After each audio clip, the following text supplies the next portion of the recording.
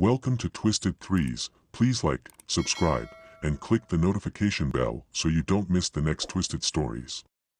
To support the channel, you can visit us at twistedthrees.com. Now let's see how twisted the world is today. In 1998, Rafael Perez was arrested for stealing $800,000 worth of cocaine and later took a plea deal and exposed the LAPD's Rampart scandal. Rafael Perez should have protected the public by lawfully dismantling gangs. Instead, he and dozens of other officers in the Los Angeles Police Department's Rampart Division ran the streets by shaking down gang members for drugs and money and stealing and fabricating police evidence.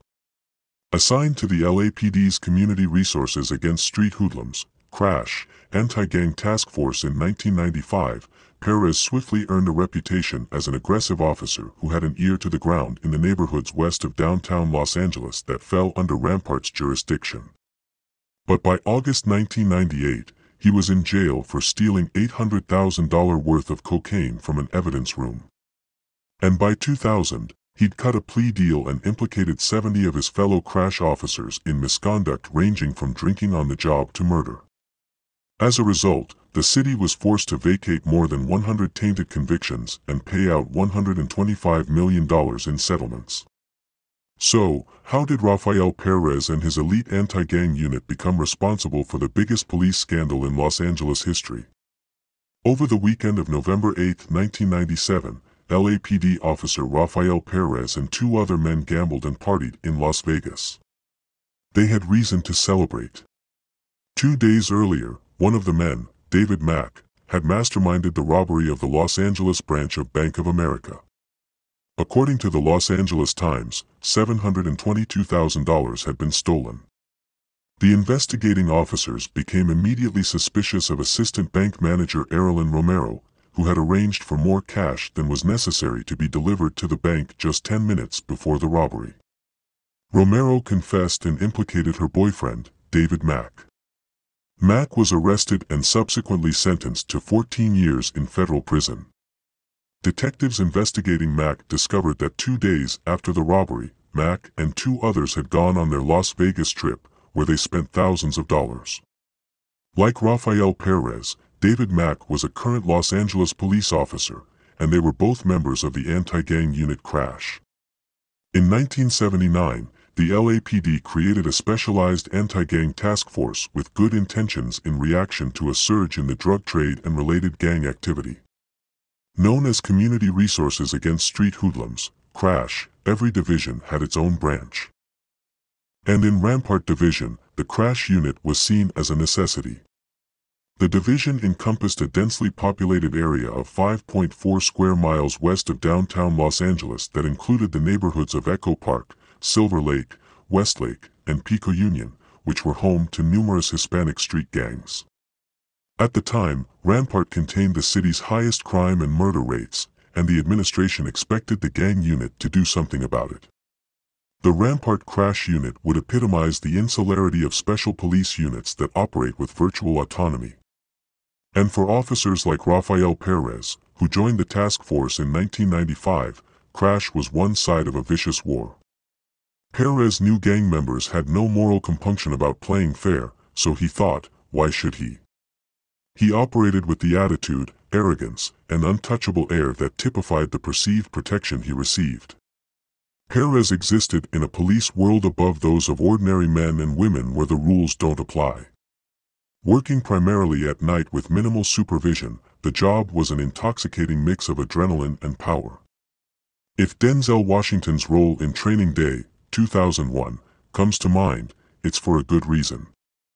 The character of Alonzo Harris was an amalgamation of Rafael Perez and other CRASH officers.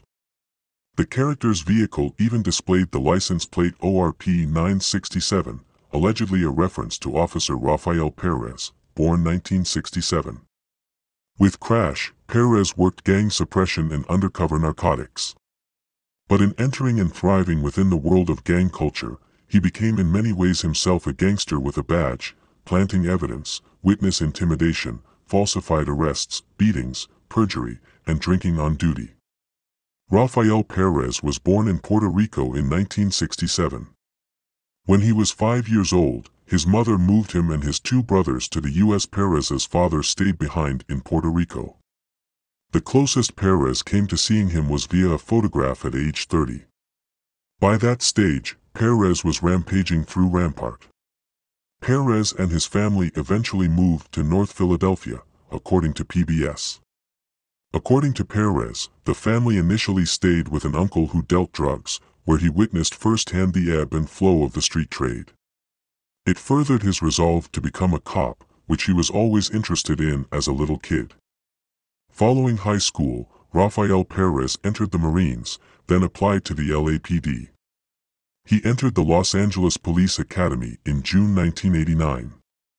Following his probation period, Perez worked patrol in Wiltshire Division. Perez adopted a different persona as a cop. He knew he was inexperienced in law enforcement, so he acted with authority.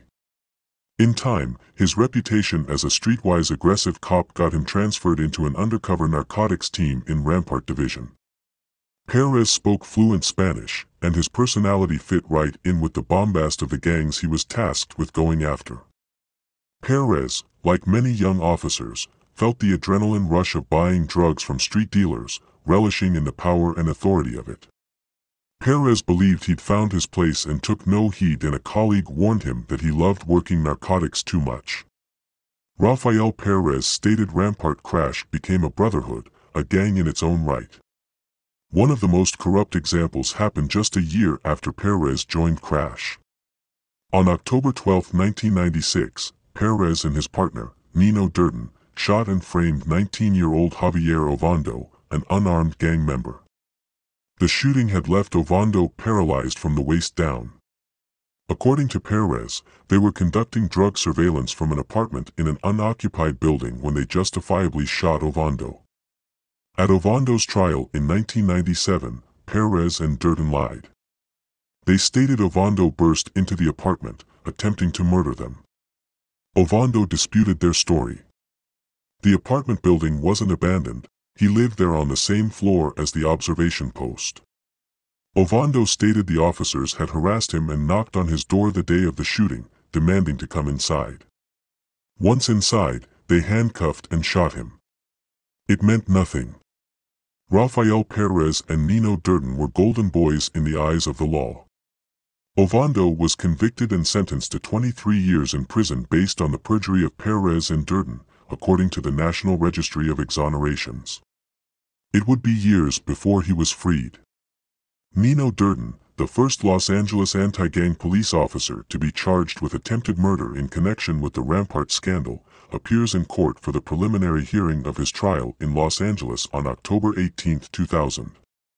But more troubling rumors also circulated within the LAPD of connections between officers and Death Row Records, a hugely successful rap record label owned by Marion Suge Knight, according to Reuters. Knight was a member of the mob Piru Bloods gang. Internal investigations discovered Knight was hiring off-duty police officers as security guards. More disturbingly, a subset of police officers was acting like gangsters. Then, on March 27, 1998, Rafael Perez became a magician. He made 6 pounds of cocaine disappear from the police property room. Within a week of the theft, detectives focused on him. In May 1998, the LAPD created an internal investigative task force. It focused primarily on the prosecution of Perez. An audit of the LAPD property room had identified another pound of missing cocaine. On August 25, 1998, task force investigators arrested Perez. His initial response to arrest was, "Is this about the bank robbery?" According to the Los Angeles Times, no, it was about those 6 pounds of cocaine that had vanished. The cocaine had been checked out of the property room by Perez under another officer's name. Worth up to $800,000 on the street, Perez had resold it through a girlfriend. The Rampart corruption scandal was about to kick into overdrive. How Rafael Perez exposed the Blue Brotherhood of Rampart. In December 1998, Rafael Perez, having been charged with possession of cocaine with intent to sell, grand theft, and forgery, was brought to trial. After 5 days of deliberations, the jury announced that it was deadlocked, with a final vote of 8-4 favoring conviction. Prosecutors began preparing their case for a retrial. Investigators uncovered another 11 instances of suspicious cocaine transfers from the Rampart property room. Perez pulled off his magic trick again. He ordered the cocaine evidence from property and replaced it with Bisquick. Correctly sensing a lengthy conviction, Perez cut a deal on September 8, 1999, according to an LAPD press release. He pleaded guilty to the cocaine theft and provided information to investigators about Rampart crash officers involved in illegal activity. Rafael Perez received a 5-year sentence and immunity from further prosecution. Perez began confessions with the story of Javier Ovando. As a result of his plea deal, Perez was required to cooperate with investigators looking into the Rampart crash unit. Over 9 months, Perez admitted to hundreds of instances of perjury, fabrication of evidence, and false arrests. He admitted stealing drugs from police evidence lockers and reselling them on the street. He admitted stealing drugs, guns, and cash from gang members. The Rampart unit sought to send neighborhood gang members to prison, whether they committed crimes or not. In the end, Rafael Perez implicated 70 other officers, including former partner Nino Durden. On July 24, 2001, Rafael Perez was released, having served 3 of a 5-year sentence. He was placed on parole outside California. Federal charges awaited, the civil rights and firearms violations resulting from the unlawful shooting of Javier Ovando. Perez pleaded guilty under the conditions of his plea agreement and, on May 6, 2002, received a 2-year federal prison sentence. As a result of the Rampart scandal, Javier Ovando's 23-year conviction was vacated, with the charges dismissed. Los Angeles awarded him $15 million in compensation, the largest police misconduct settlement in the city's history. It didn't stop there. More than 200 lawsuits were filed against the city by persons wrongfully convicted or those who had been falsely arrested. Almost all were settled for several millions of dollars. The years of corruption led to more than 100 convictions being overturned. By 2000, all crash anti-gang units had been disbanded. While still in prison, Perez agreed to telephone conversations with the Los Angeles Times. The paper summarized the corruption and failings of Rampart crash. An organized criminal subculture thrived within the LAPD, where a secret fraternity of anti-gang officers and supervisors committed crimes and celebrated shootings.